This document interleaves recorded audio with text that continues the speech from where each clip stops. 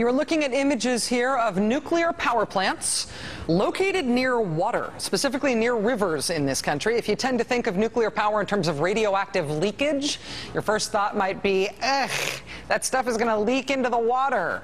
But producing nuclear power involves such intense heat, such enormous temperatures, that reactors need lots and lots of water to cool down their unimaginably hot nuclear fuel. So engineers build nuclear plants near water on purpose so they can pump that water through the reactor's cooling systems and keep them from overheating. Here's the thing, though, about water. It has a tendency to not stay put. We've been through a lot of crazy deep science together on this show since the nuclear disaster started in Japan. But you do not need to know your fission from your fusion to know that water is liquid and liquid moves. And if you have more water than your river can hold, what you then have is a flood. If you also have a nuclear power plant alongside that river, then what you have is this. Look at that. Fort Calhoun Station, less than 20 miles from Omaha, Nebraska, surrounded by the very much flooded Missouri River, and as photographed by the Associated Press. Local, state, and federal officials say this might look alarming, but don't worry, everything's fine. They've got an 8-foot rubber wall to keep the water from coming in. And anyway, the plant's been shut down for weeks for refueling. They say do not lose sleep over the idea that the Fort Calhoun nuclear power plant has been sitting 2 feet below the level of the giantly flooded Missouri River. Nebraska has been battling record floods this year along the Missouri from heavy snowpacks and rain. The Fort Calhoun nuclear power plant is actually one of 2 reactors in the flooding region. The other one is the Cooper nuclear station, an hour-and-a-half downriver near Brownville, Nebraska. The Cooper nuclear station is still running at full capacity. But again, local officials say, don't worry, smiles, everyone, smiles. They say, quote, Cooper is at 903 feet elevation. And utility officials said the river would have to climb to 902 feet at Brownville before officials would shut down the plant. So there's nothing to worry about until you're at 902 feet. Right now, the river is at 900 feet. So they say, don't worry. We're at 900 feet, nothing to worry about till we're at 902 feet, and we are sure keeping a close eye on this thing. We're checking the gauges. Oh, did somebody say gauges? The Lincoln Journal-Star reporting that one of the 2 pressure gauges near Brownville, near the Cooper nuclear station, quote, went bad this weekend. The bad gauge gave a reading for the Missouri River that was too high by more than a foot. And of course, that's better than if the gauge had read too low. If the gauge had said everything was okay when in fact the plant was flooding, that would be very bad. But you know what?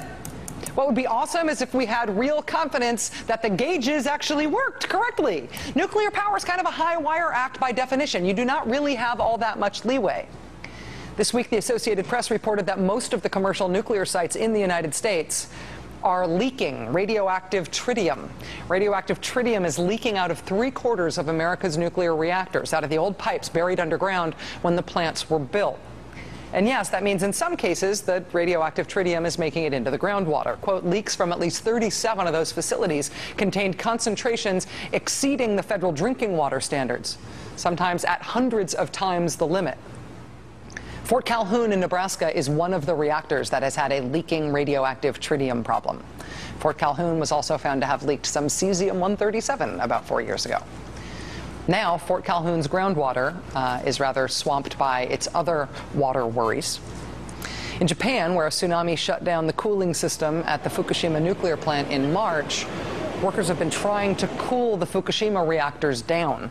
The Japanese government says it believes that 3 of the 4 damaged reactors there suffered meltdowns and maybe even melt-throughs, which means the nuclear fuel melted through the thing that was holding it and onto the floor of the reactor building, which of course is a total nightmare. The Fukushima reactor disaster, we all remember when it started.